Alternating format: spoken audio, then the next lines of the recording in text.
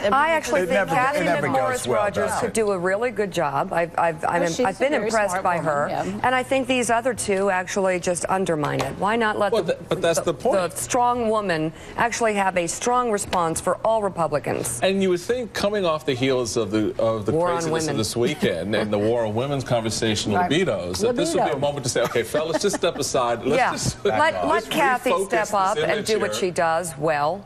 They can't ever do that. I'm sorry. I'm just speaking as a whiny woman right now. But seriously, just let us have the stage once in a while and speak ourselves. Why can't she speak for all three of these people? And who's Rand Paul? What's his personal rebuttal? Well, what is that? Is anybody running it? I mean, that's the fault. What's so funny? That's the fault of anybody who runs it. Okay. I'm letting a strong woman talk. Well, I mean, am I wrong?